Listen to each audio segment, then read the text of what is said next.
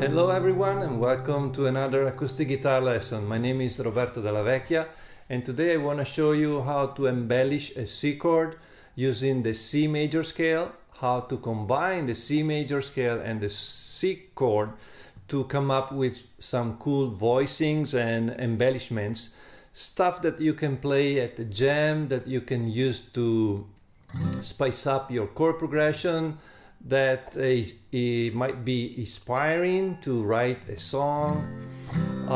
So first of all, we want to review the C major scale. I guess that everybody knows that already. So very quickly, this is the C major scale. So first note, second note, third note, fourth note, fifth note, sixth note, seventh note, and back to the root again. That's a C chord, C note again. If you keep going, this is one, this is the second note, this is the third, this is the fourth and the fifth note. Okay, so now we want to combine the C major scale and the C chord.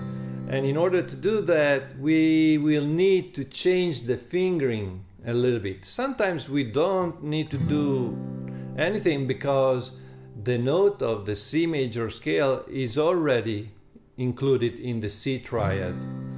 Okay, but sometimes we need to do very little movements with the left hand. So let's have a look. For example, if we take the second note of the C major scale, C, D, the open D, right? In order to include that note on my C chord, I need to lift the middle finger, just like that. And that's a nice, cool little chord, right? Could be a nice introduction. It's called C sus2 or C sus2. Then if we go to the third note, 1, 2, 3, right? That's an E, but that's already in the C chord, so nothing new there. Let's go to the fourth note. F, right? 1, 2, 3, 4, F. Now I need to include that note in my C triad, so I might use my pinky to play that F note. And that's another cool voicing. This is called C sus4.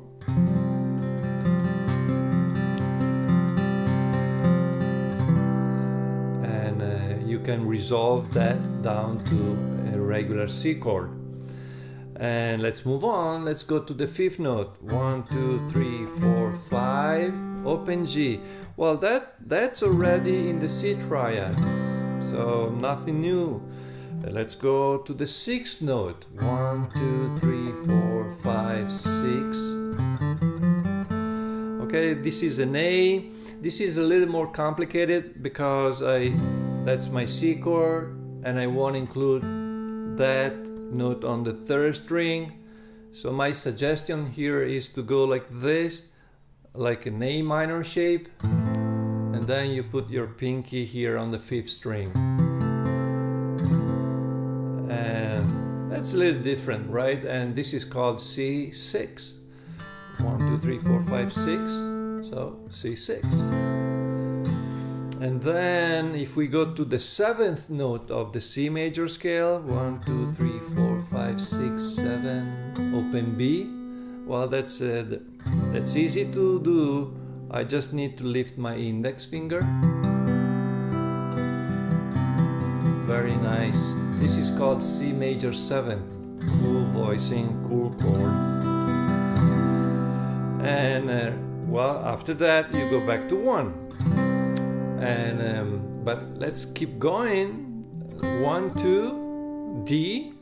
Okay, I can play that D with my pinky. That's another cool chord. This is called C added ninth.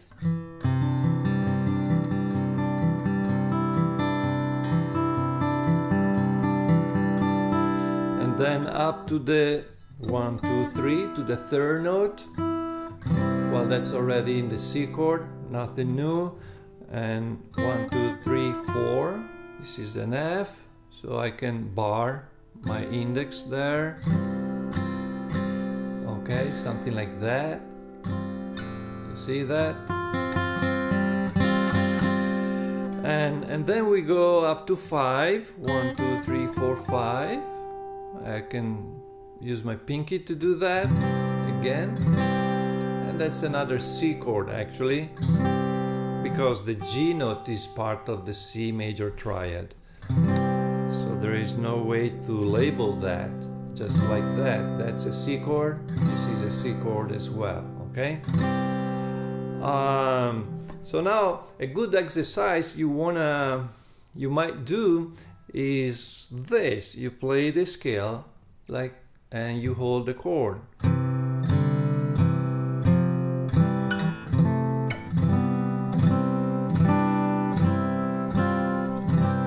And backward.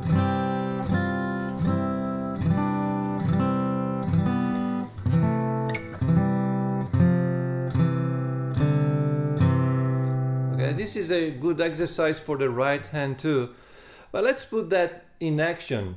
And for example, let's play a little bit, let's play around with the notes of the C major scale on the 4th string. Okay, so I have 3 notes there, the 2nd note, the 3rd and the 4th. And if I mix them, I can do something, I can play something like this.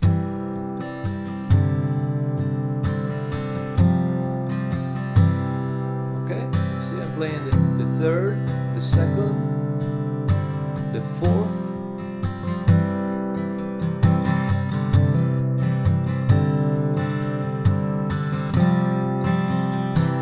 and that's nice.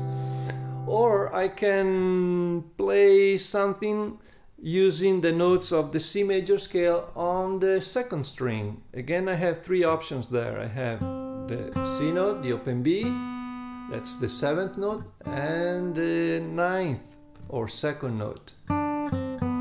Those 3 notes, and let's combine them.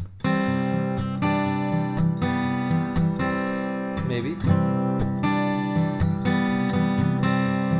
And that's already, it's almost like an intro or like a song, isn't it? And let's say that you want to apply that little tiny melody and to a simple chord progression in the key of C, something like C, A minor, G, F, okay, and we apply those da da da da to all of the chords, something like.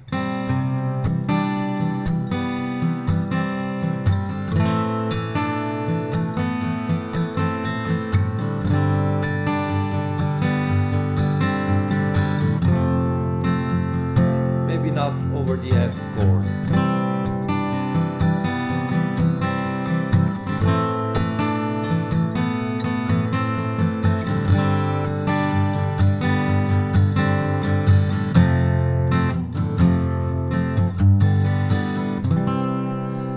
And of course, my right hand is thinking about that 2nd string.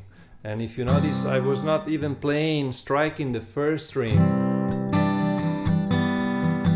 because I wanna stress that little melody. So that's a good exercise for the right hand as well.